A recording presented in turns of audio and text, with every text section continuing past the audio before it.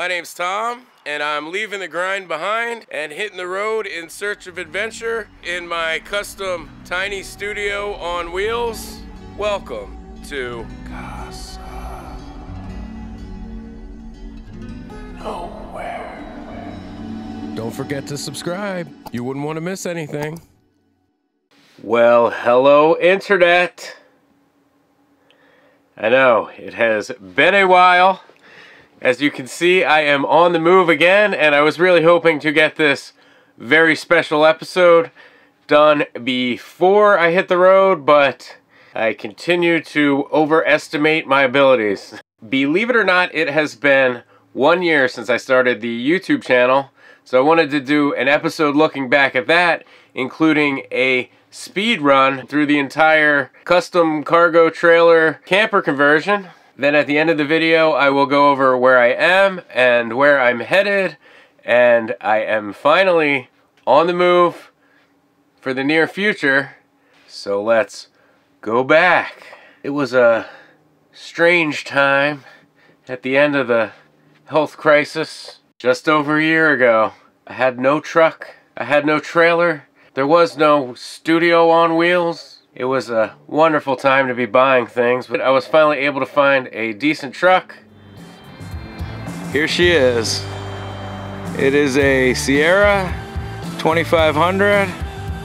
It has leather seats, real nice radio, only 60,000 miles. And once I finally had the truck, I was able to search a bunch more haystacks and find the needle that was a suitable trailer. It was tall, it was the right length, and it was going to work for what I had in mind for the build out. With all that acquired, I left for Texas just after last Christmas to build the trailer out there in the relatively mild Texas winter. I was able to do my first ever stealth camp in a Walmart parking lot, but overall the trip was uneventful. I flew down so that I could ring in the new year in Texas, and I made it just in time. Just a few days after New Year's, I had the trailer cleaned out and was able to start taking down the walls and insulating. Oh yeah, another glove. With the insulation in, I tried out a layout. I taped it out on the floor of the trailer and gave everyone a preview. When you walk in the door here, to your right, that will be the desk. Straight in front of you when you walk in, there's going to be a built-in love seat that will also pull out into an almost full-size couch or sectional. And right above it will be one window. This line here, the whole floor is going to raise up 1 foot there. This little box here, that'll be a step. And then to the left will be the kitchen. I'll put the stove next to the door there. The sink is going to go right here with a window above it, which is nice if you can do it. And then there'll just be countertop, countertop, countertop. But then down here, this squared out part will be a couple drawers and then a small closet like the height of a long coat. This line here at the back, this is actually going to be a wall. This area, I ordered a new double bed, a Casper. And then next to that will be the bathroom. I got a 24 by 36 inch RV shower. And then I got a nice porcelain Dometic commode that'll go around there. That is the layout, and it's very exciting. This was very exciting for me because at that point I could see it, although I was probably the only one. But once I had a plan, it was time to get to work, and work began by installing the holding tanks so that I could build out the raised floor above them. I also installed the freshwater tank so I could begin building the desk area here. With the freshwater and holding tanks in place, I began working on the solar and the electrical systems, and then framing out the shower in the bathroom, This allowed me to finish up the drain plumbing to the tanks.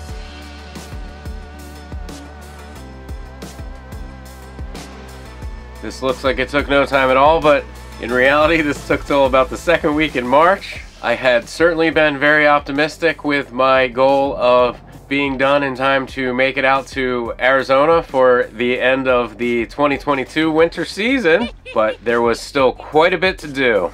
So we began working on the cabinetry and finishing up a lot of the electrical. Then I got to work finishing the bathroom and started on the kitchen cabinets. This is when I had the biggest setback of the build, when I cut my finger. Cut my finger on the table saw. Really doesn't look too bad, just the tip. Luckily this has all but healed. If I didn't say anything, you probably wouldn't notice, but on a close inspection, you can see that my left index finger is a little flat on the tip. And that's probably not coming back, but this could have been so much worse. If you're ever working with a power saw, don't be in a hurry. Don't take any shortcuts. It has the power to change your life, but again, almost perfect.